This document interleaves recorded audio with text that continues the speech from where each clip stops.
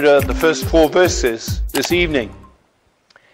Then Jacob called for his sons and said, "Gather round so I can tell you what will happen to you in days to come. Assemble and listen. Sons of Jacob, listen to your father Israel. Reuben, you are my firstborn, my might, the first sign of my strength, excelling in honor, excelling in power. Turbulent as the waters, you will no longer excel, for you went up onto your father's bed, onto my couch, and defiled it." Now, this is one of the most fascinating chapters in what is arguably one of the greatest books in the Bible, the book of Genesis, to understand the rest of the Old Testament and the coming of the Messiah and the birth of the New Covenant church and the whole world today filled with gospel churches. You have to understand what this chapter is talking about. Here is Jacob, the grandson of Abraham, and he's speaking.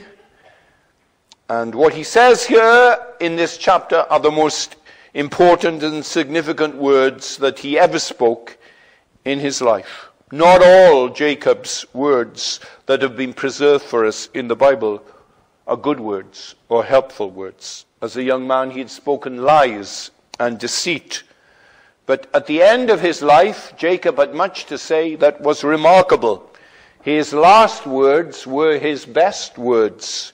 And every preacher in particular wants to be like Jacob, that his mouth and his faith become increasingly sweet and true and enduring as the end of his life approaches. The first thing I want you to see is the context in which Jacob spoke these words, and the context is one of urgency. You'll readily notice in the first 2 verses the insistence of Jacob that his sons dropped everything that they were doing, and all of them came together to hear his final words. He was a dying man. It was impossible for him to visit them one by one. So he insisted that they all came to him without delay. "Leave your flocks and herds. You must even leave tending Pharaoh's sheep. Come from the fields of Goshen, because I have something very important to tell you." And that's the refrain. See, in the opening verses, he called for them, we learn, and then he urged them, "Gather round." And he told them that he was getting them all together because he had something very important to say to them about their futures. And then he exhorted them even more, "Assemble and listen." And then he repeats the word, "Listen." You can feel his sense of haste. He's getting frail, and he's longing for them now not to miss this, that it is crucially important that they heed it. There were no guarantees that he was going to have another opportunity to meet all of them.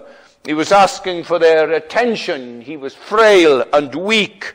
So he said, "Gather round an assembly. Please listen," he begged. He didn't want any one of them to turn up to listen simply to what he had to say to him, but he wanted him to listen to what all other 11 brothers had to listen to. And he wanted them to listen intently. So this was not an occasion for individual counseling. It was a public assembly for each one in the hearing of all his brothers to consider how God was going to deal with him and them in the future as children of this man Israel, Jacob, Israel. There come favored times in our lives when we must hear words which are of eternal significance to our souls, when the man speaking to us is in a spirit of deadly earnestness. And on those occasions, elements of entertainment and humor are sheer distractions. That man will be contemptuous of them, intent on his hearers giving themselves to what he has to say. When we gather on a Sunday morning at 10:30, and when we gather again at 6 o'clock, these are such important occasions. I could have used these words of Jacob this morning when I spoke on the rich man and Lazarus and said to the congregation these words of verse 1, "Gather around so that I can tell you what will happen to you in days to come. What a tragic and unfulfilled life it is, never to know such moments, never to be addressed by the Ancient of Days. A new book appeared this week. It's a transcription of the beginning of the last series of sermons that Martin Lloyd-Jones preached at Westminster Chapel on the opening chapter of John's Gospel. And in the first congregation, the first sermon, he looked at the congregation and he said, the Christian church is not just a nice place, and Christians are not meant to be just nice people. A Christian preacher is not meant to be a nice man who makes people feel a little more comfortable and happy while they are in a church. And yet that seems to me that is what is happening. Are you not appalled at the present state of the Christian church, our ineffectiveness, the masses outside, the arrogance and the sin? What is the matter? Why don't people come to church? I must confess that I am convinced more than ever that they don't come because of what they see there. What they see is a number of nice people who seem to want sentimental and emotional comfort. That is what they see. But that is not the Christian church. No, the Christian church is meant to be an army with banners. Never was she so needed in the world as at the present time. That's what he says. It's very true. That's the spirit of Jacob here. He gathers together his sons in a spirit of deep earnestness, and he addresses them all, and he sketches out the future of each one of them. Secondly, I want you to see the nature of what he had to say. He gathered them, verse 1, so I can tell you what will happen to you in days to come. So this is not his last will and testament. They're not going to learn what possessions, what flocks, what portions of Goshen he has left for them, or where they are to live in Canaan. Unless they realize that their father is leaving them a prophetic treasure, and they are more than satisfied with that, then it would not be their hearing of a last will and testament. Jacob is going to speak to them about their individual futures, immediately, but in the distance too. Those last days, it's a phrase he uses.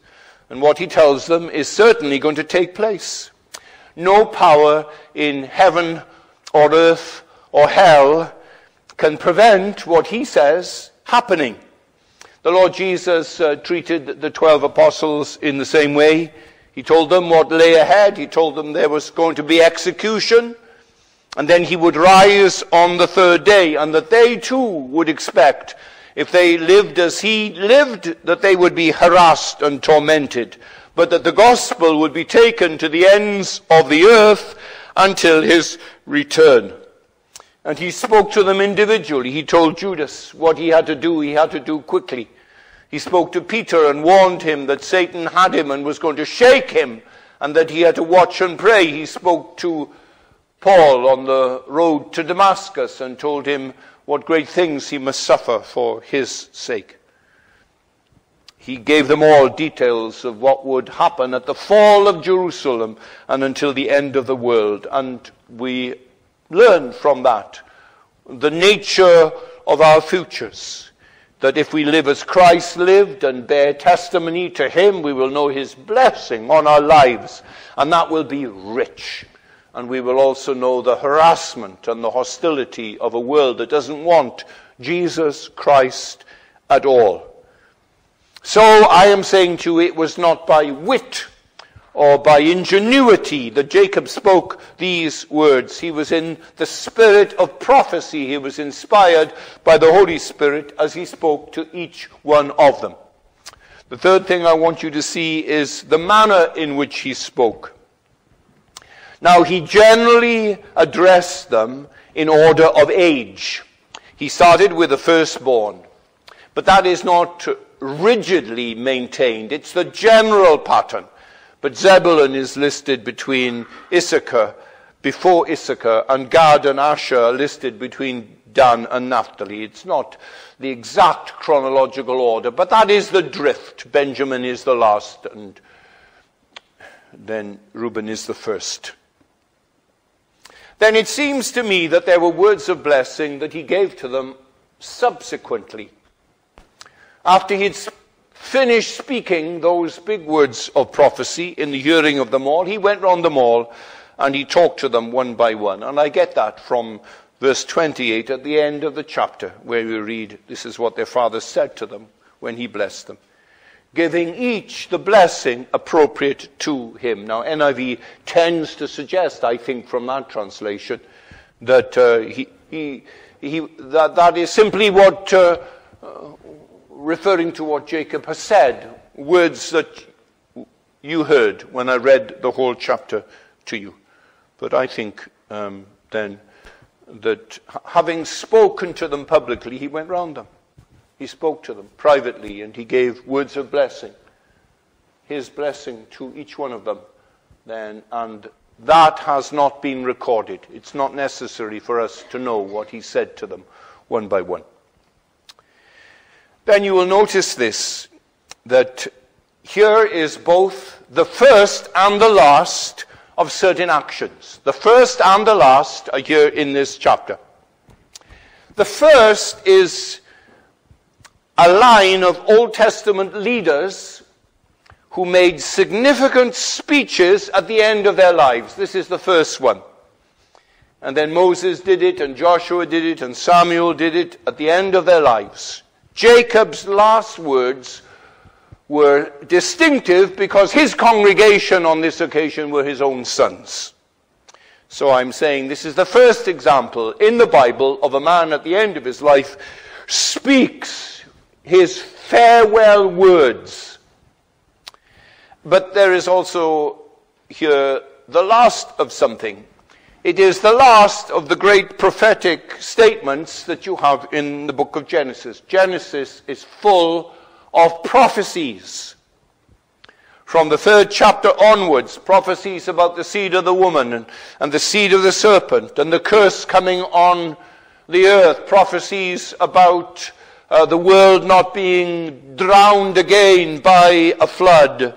Prophecies about the seed of Abraham blessing all the nations of the earth. And Genesis is as much a prophetic book as the book of Revelation. But this is its longest section of straightforward prophecy. You understand, he's not making educated guesses from his assessment of the different personalities of the boys and how he thinks it's going to work out for them one by one. What he says is incontrovertibly going to happen to each of them and their descendants in the future. This is it. In other words, what we have in this chapter is a confirmation of the greatness of our God. That he knows our future, that he knows our lives and our churches and of this world. He knows what's going to happen to this planet and this universe that he has created and that he sustains. He works all things after the counsel of his own will. And God knows the future, but more than that, God plans the future. He doesn't just see how the ball is going to bounce. The whole trajectory of every bouncing atom has been determined by him. If there is one lesson that is paramount in the history of Joseph, it is that. And here, in this chapter, God is saying through Jacob, but it's not Joseph only whose life is planned by me. I've planned the lives of all his brothers also. And so he's driving this truth home, that he's guiding and ordering the smallest, the biggest events of our lives. He's ordered tonight. And the fact that you should come and that you should hear this message and I should have prepared it for you. And everything then that comes from this and everything that will happen in the week to come. Then let me add another comment about this chapter. That we have here what I can call a retrospective and a prospective. And you're familiar with those terms. You have a retrospective of an artist's work, a poet's work, and so on, and then you have a perspective of what lies to come.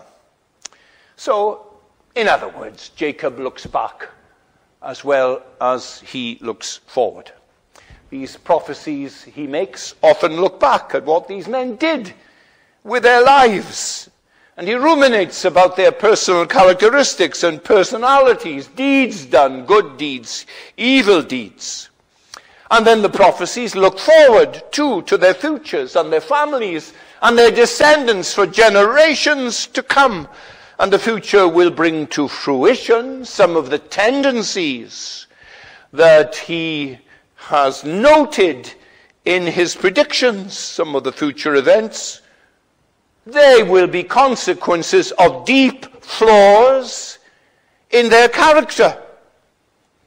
So just glancing through these predictions really shows us that the greatest blessings then are going to be heaped upon two boys, Judah and Joseph. In spite of Judah's ugly sin with Tamar, God's blessing is going to be on him. There's very little space in this chapter for karma or fate to explain what happens in the future of these boys. It's not karma they're going to receive, it's going to be the will of God. And that is exactly what will happen for you and for me. God's power can always trump man's karma. There's nothing here that's going to deaden the faith of these boys as they look to God and the things that come into their lives. They're never going to be say, oh, well, that's my fate. That was karma. That was some other influence that came in. No. They only received every day the providence of God. There was no que sera here. Jacob's son Judah had been a stinker, and yet he is not cast aside, and he's not annihilated. Jacob announces Judah's going to be blessed and will be a blessing. And God's mercy can do that to men who have lived and behaved disastrously. So here we are listening to a man on his deathbed, a man who has met with God and heard the voice of God, and he's come to the end of his life and he gathers his sons around him, and under the guidance and the inspiration of the Holy Spirit, he is speaking to them as he has never spoken to them before. He should have spoken to them before. It would have been better for them and richer for them if he had spoken to them before as he speaks to them now. It is very late in the day, but it is not too late for him to address them. He is about to shuffle off this mortal coil, but the Spirit of God upholds him and plans all this and brings his boys to hear what he has to say to them. Some of the things are cutting. He cuts them down. But other things, he says, they're going to be rescued. I need to say one thing more then, as I explain to you the overall view of this chapter. That's what I'm doing. This is the introduction. You understand that now. And I want to say something about the style of this chapter. You will notice that it is poetry. You notice that, don't you? Straight away. From your New International Version translation, it's printed out quite well as poetry, isn't it? Every prophecy that he makes to the boys, he makes it in poetry. Most of the prophecies of the Old Testament, as you know, you flick through the prophecy of Isaiah, it's all poetry. Just some sections of historical interruptions. The prophets did this to give beauty and to make words memorable, to make them stick. And so you will find in this chapter then, in these words to the 12 sons, all the devices of Hebrew poetry. You will see parallelism. You will see antitheses. You will see synonyms. You will see a play on words. A man's name is taken, and then, we know what that name means, and he says things about his name, and he gets a lesson from it for you. There is literary beauty here. There's an aesthetic sense that shows you the remarkable man Jacob was, that he could speak like this without any notes, that he could talk poetically and prophetically to his sons. And the poetry is vivid. The imagery is concrete. 5 of the sons are compared to animals. Judah is a lion. Issachar is a donkey. Dan is a serpent. Naphtali is a deer. Benjamin is a wolf. Joseph is not compared to any animal at all. He is compared to a branch on a beautiful vine. And Reuben is compared to turbulent water. There are 11 parts to these benedictions because Jacob has already adopted and blessed the 2 sons of Joseph earlier. Levi is a tribe of priests. It doesn't have any land. It depends on the giving or the Levitical prescriptions for the support of the Levites. So he is connected with another son in the benediction. He is connected early on with Simeon. I think it's the next prophecy. That keeps the number down to 11. That is the end of what I want to say to you in introducing this chapter to you, this much neglected chapter, neglected by me. The 4th thing I want you to look at now is the prophecy that Jacob made to Reuben. Verses 3 and 4. Reuben, you are my firstborn, my might, the first sign of my strength, excelling in honor, excelling in power. Turbulent as the waters, you will no longer excel, for you went up onto your father's bed, onto my couch, and defiled it. 3 things. Firstly, Reuben's life began in hope. He became a dad. He held in his arms his own son. The wonder of begetting a child, and it was healthy, and it was there with him. Fully formed, breathing, moving.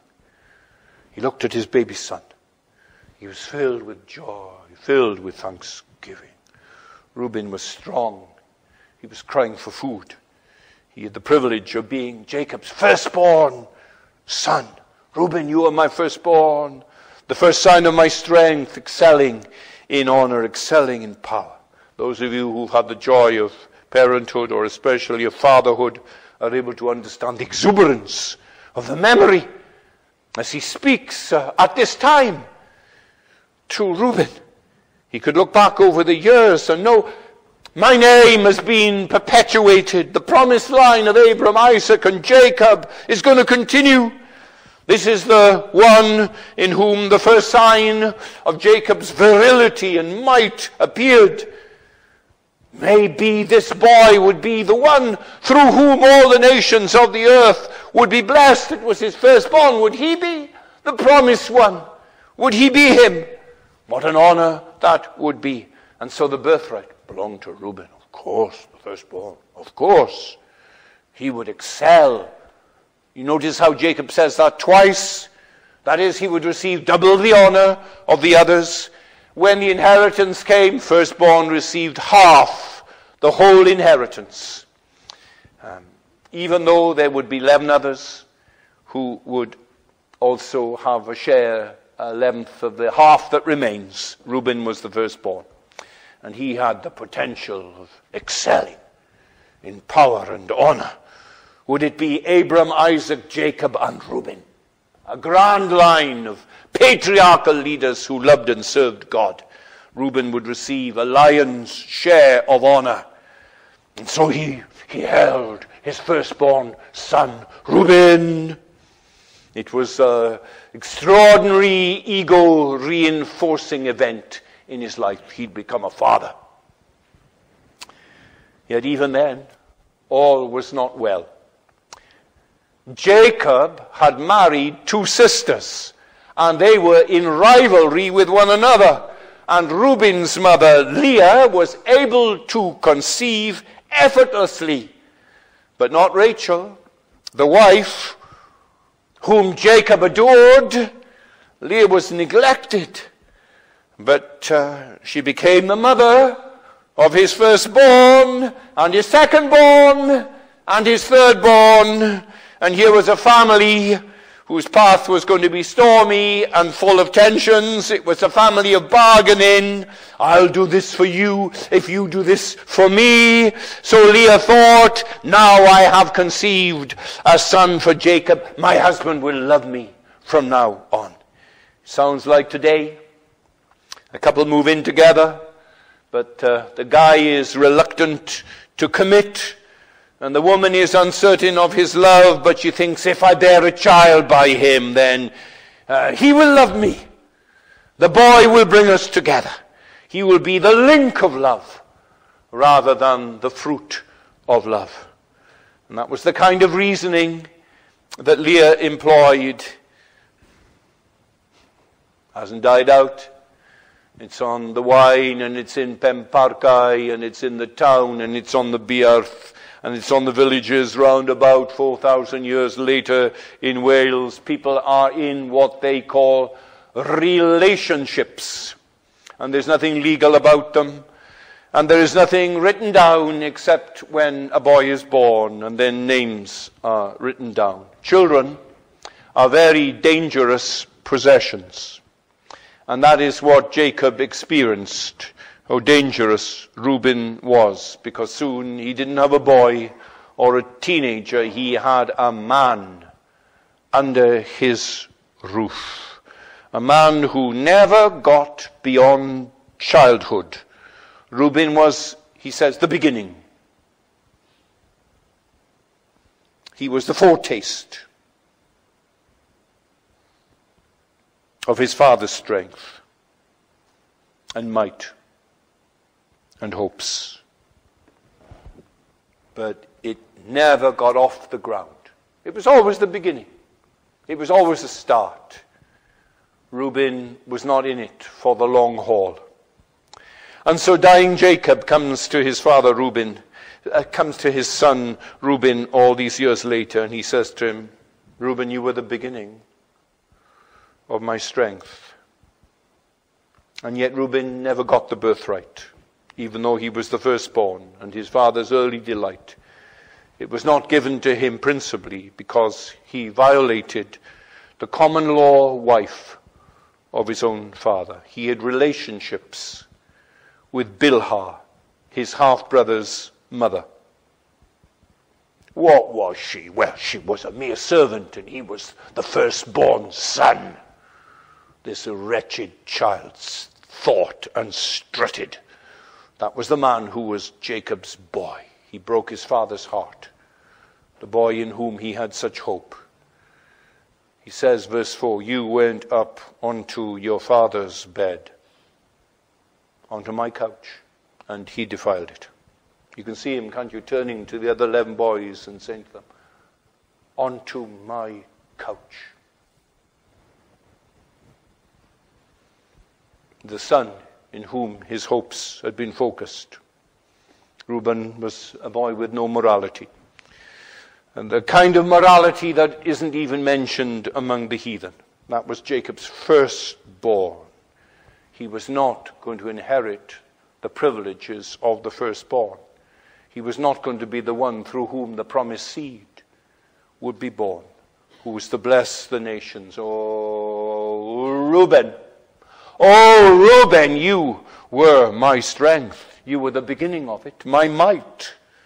And all the things that went with it, my rejoicing.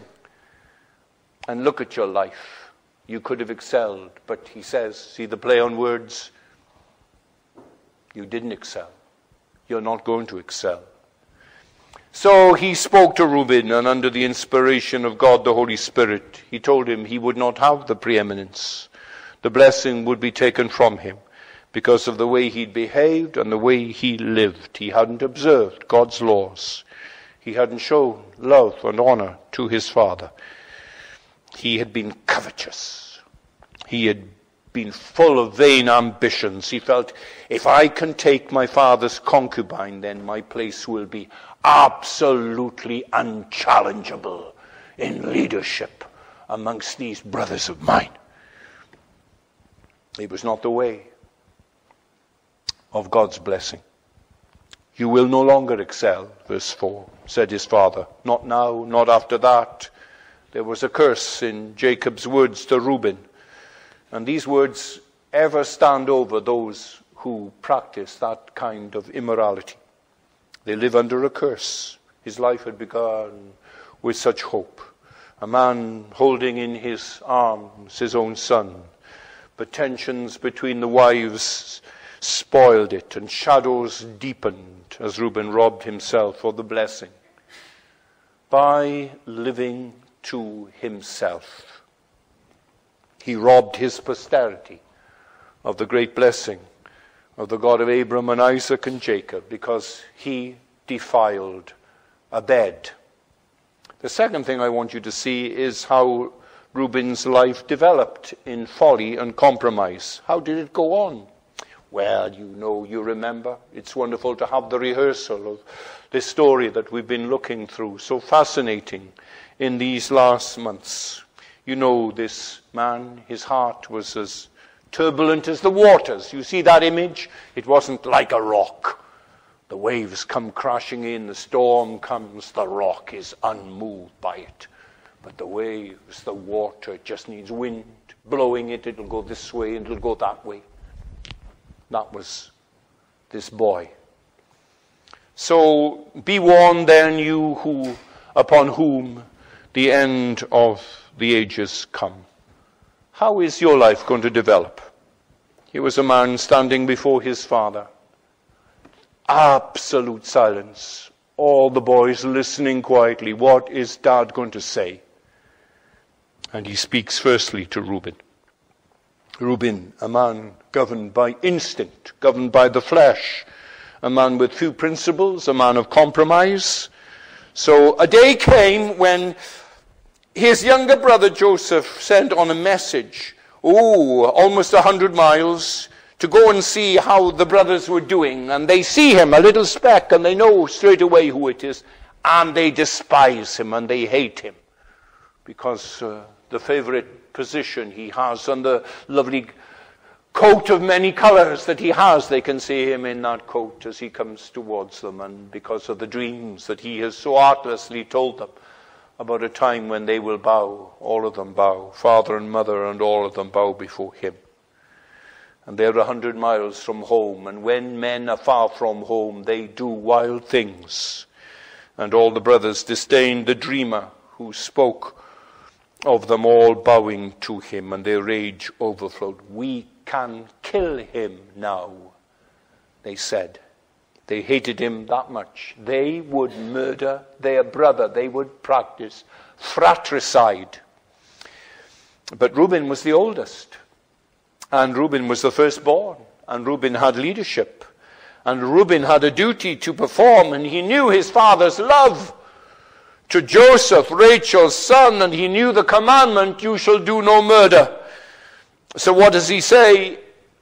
No, let's not slay him, let's throw him into a pit. It was a wretched compromise, wasn't it? Resisting killing him or beating him up, but suggesting giving him a lingering death of starvation in a pit. And he thought, well, I can go back and release him later on. He didn't stand, you see, and say, what are you thinking about? You're not going to lay a finger on this boy. You will do no violence to him whatsoever. Let me never hear you speak like that again. I'll give my life rather than see one of these 12 boys, any one of you, killed. Didn't say that. Said, let's kill him slowly. He'll die when we're far away.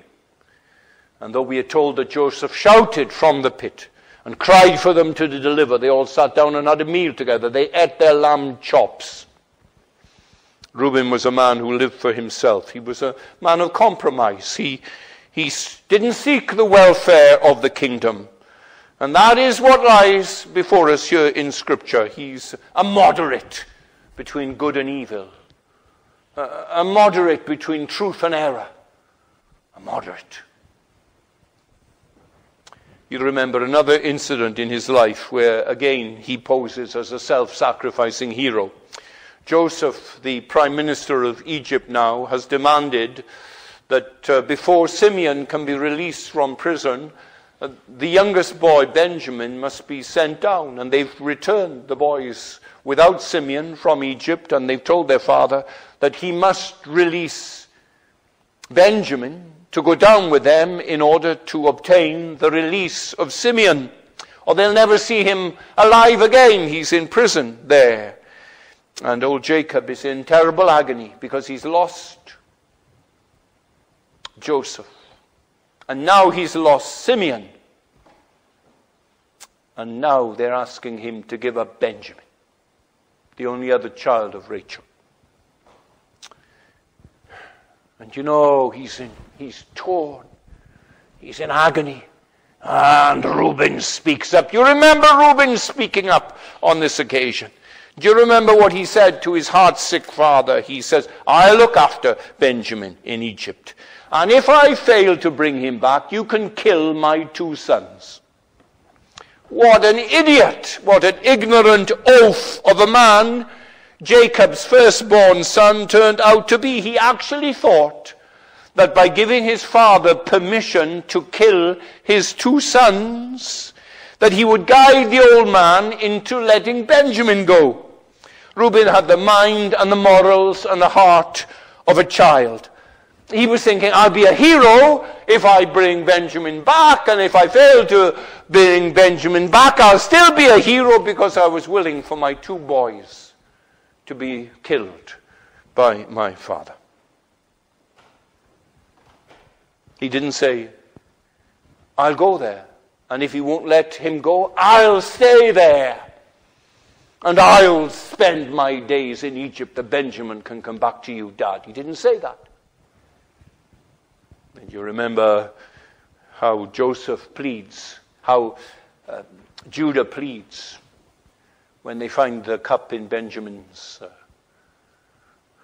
sack and they take them all back. And how Judah pleads, I'll be a slave for you, he says to Joseph, for the rest of your days, but it'll break my father's heart if Benjamin didn't go back. He's lost his brother. Don't let him lose Benjamin too. I'll take his place. I won't go back. I'll stay and slave for you. That was the voice of Christ, wasn't it? Here. Jacob knew Reuben. Jacob knew Reuben. He just had seen and heard the most shocking and stupid things from his firstborn boy. He knew how turbulent, how impetuous, how indecisive, how failing to act when he should have, and how he spoke when he should have been silent. I'll show you one more thing. You might want to turn to Judges chapter 5. We are zooming 500 years later now, and I want to show you the legacy that Reuben's character left to the tribe of Reuben, and how that 5th chapter is Deborah's great song, her great poetry triumphing over the Canaanites in their great victory. And in that psalm, she starts to mention the tribes that didn't take part in the battle, the tribes that failed to stand up and take out their swords and their pitchforks and their slings and count for Jehovah. And she mentions in verses 15 and 16 in Judges 5, she mentions the descendants of Reuben. In the districts of Reuben, there was much searching of heart. Why did you stay among the campfires to hear the whistling for the flocks? In the districts of Reuben, There was much searching of hearts. I said, well, what do we do? Well, on the one hand, I suppose we could go and fight. And then on the other hand, there are the flocks, and somebody's got to look after the flocks, haven't they? Others can fight. We're undecided about these battles. Some of us think it's a proper thing to do, to drive the Canaanites out, and others think it's not. Others think the sheep come first, the Reubenites.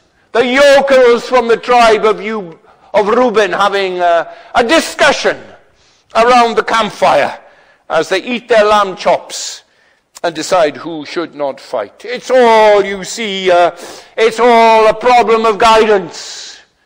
But it was not a problem of guidance, and it rarely is. It was a problem of obedience to what God had said.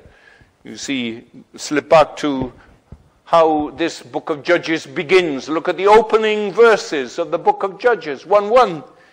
After the death of Joshua, the Israelites asked the Lord, who will be the first to go up and fight for us against the Canaanites? The Lord answered, Judah is to go. I've given the land into their hands. Then the men of Judah said to the Simeonites, their brothers, come up with us into the territory allotted to us to fight against the Canaanites. We in turn will go up with you into yours. So the Simeonites went with them. When Judah attacked, the Lord gave the Canaanites and Perizzites into their hands, and they struck down 10,000 men in Bezek. God had guaranteed them the victory. The land was going to be theirs. God had made up his mind. Who would not fight if you knew you were on the winning side? Victory being assured. War with the Canaanites was not a matter of discussion around the campfires. It was a matter of obedience. So we are told when the Reubenites were still debating that the people of Zebulun were risking their lives, and Jael, the wife of Heber, had killed the Canaanite king Sisera with a tent pole and a tent peg and a hammer. She was more decisive than Reuben's boys. They stayed with the sheep, talking it over, whistling for the ewes to come down into the pens for the night. He wouldn't take his place among the tribes of Israel, fighting to gain possession of the promised land. Let Zebulun take the risk. It's better that I stay at home. When there was a choice between sacrifice or comfort, Reuben chose comfort. So what do we find in the remainder of the Old Testament? We find this: not one priest, not one judge, not one prophet, not one warrior, not any leader comes out of Reuben. The line of Reuben doesn't consist of brave men who sacrifice themselves for truth and righteousness and obedience. They don't take up their cudgels and their slingshots for any cause. It's the kind of man Erasmus was when Erasmus wrote a letter to Luther, and he said, I'm not made of the stuff of reformers. I'm not made of the stuff of reformers and those who suffer persecution. I'm not made of that stuff. He acknowledged it. He was a scholar. There are pastors who study and read and write, but they are not up on their feet in General Assembly. They're not calling the immoral and the heretic to account. Everything for a peaceful life, they say. They're not made of the stuff of martyrs. There was no place for Reuben and Reubenites and his line in Israel. People of God need to be stronger men, not chocolate soldiers. Young men who don't bow to an idol and are prepared to be thrown into a burning fiery furnace because they won't bow down to idols. We will serve God alone. And this is the way, as the prophet says, the way the twig is bent is the way the tree will grow. And if you begin to live like Reuben, you are good for nothing. You are no good to the world because you are too religious and you're no good to the people of God because you're not religious enough. Reuben's life. It followed from his beginnings then. It was not a hopeful life. And lastly, Reuben sought his own life. Jesus taught us that if we were to save our lives, we have to lose them, regardless. And the direction of Reuben's life was one that despised the Christ of God and the church of God and the cross of God. He wanted to save his life by sexual abandonment, save it from frustration. He was Lord in his house. Bilhah was a mere slave. He will save himself from sacrifice by big words and big gestures. Go ahead and kill my 2 sons. And by religious discussions went on and on and on. Good with words. That was Reuben. And withdrawing from God-ordained conflict.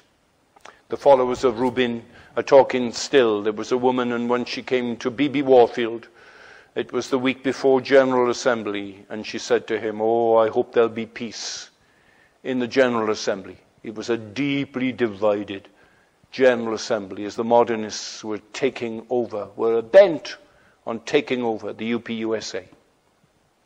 She said, "Oh, I hope there will be peace in the General Assembly."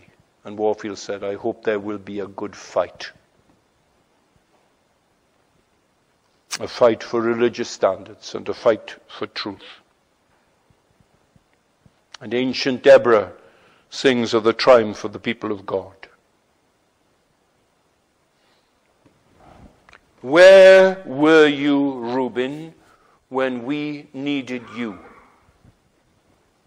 And there's a kind of life that overlooks the Sermon on the Mount and Romans 12 and the last chapters of Colossians. It overlooks it. It plays down the example of walking in the steps of Jesus Christ every day. How can I profit without cross-bearing? How can I be a Christian and yet get away with it in the world?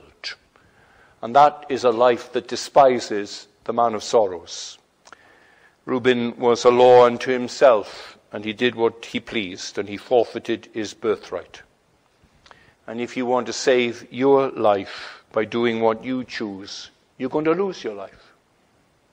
It'll be a wasted life. You will lose the purpose of living.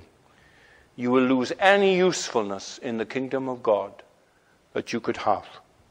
So I look at Reuben's pathetic life, and I look at his followers in the line that was influenced by him, and I often see myself there, standing in the line with Reuben and his boys, his sons and his heirs. And I ask then, is there any hope whatsoever?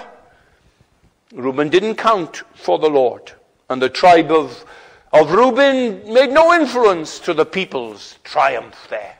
They didn't give backbone to the people. They were responsible for the whinging in the wilderness and the 40 years of self-destruction that they went through. Then I look at the book of Revelation, and I look at chapter 7, and I read there in verses 4 and 5, 144,000 from all the tribes of Israel, 12,000 were sealed from the tribe of Reuben. That's what I read. Reuben and the Reubenites, sealed by God. And I read in Revelation 21 that on the gates of the holy city, Jerusalem, were written the names of the 12 tribes of Israel. Reuben's name, there it is, I see it. On those great pearly gates, north and south and east and west, Reuben's name is there. And I see, there is hope for sinners. Even sinners as bad as Reuben. Because they can grow up, and they can mature, and they can repent in sorrow and heartache for their ugly behavior. And they can cast themselves on the mercy of God. And the final message I bring from this first word to Reuben is the word, do not despair. This is initially a sorry tale of a believer who compromised with the Lord and his word. He came out of the house of Jacob. He was a grandson of Isaac, a great-grandson of Abraham. A boy so favored greatly. And he went astray. But in the end, he had changed. He stood in solidarity with Judah when Judah pleaded. When he spoke on behalf of all of them, and all of them had been humbled so greatly now and were conscious of how wickedly they had behaved. God has uncovered your servant's guilt. We are now your Lord's slaves. We ourselves, he said on behalf of Reuben. He said it. And there was no bluster. There was repentance and there was shame. And there was reconciliation with Joseph, the brother much sinned against, when Reuben said, throw him into the pit. So it will be with you. Maybe you've sinned like Reuben, maybe worse than Reuben. But when he humbled himself and repented of his heart sins, God made himself known to him. God wrote his name on the gates of heaven. God sealed him with the Holy Spirit. Old Reuben, ransomed, healed, restored, forgiven. The old Reuben became a new Reuben. It's a great hope that we serve the God of Reuben, the God of Jacob, the God of Isaac, the God of Abraham. Christ receiveth sinful men, for them he came. And those he seeks today, he shed his blood for sinners like Reuben. Make him your God. Make sure he's your God. Oh, Reuben. Oh, Reuben. Make sure the Lord is your God. Lord, bless your word now to us tonight. Warn us. Take heed, you who stand, lest you fall. And with your warnings, give us encouragements of the vastness of your mercy. Help us, Lord, we pray, for we are weak, but you are mighty, and you are compassionate and loving. So please hear our prayers, that all of us, Reuben-like sinners, may come to know you, our Savior. We ask it in Jesus' name. Amen.